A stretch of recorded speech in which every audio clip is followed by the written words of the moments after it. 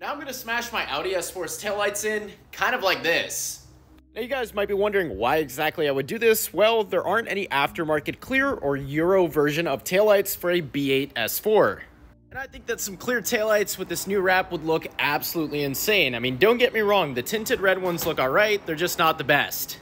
And yes, I already did research to see if I could cop some already made ones, and unfortunately for my year of S4, they don't make any, so they only have these and these, which might actually be the same. Nonetheless, the purpose of smashing my current tails is to remove the red lens and reveal the white taillights underneath, kind of like this.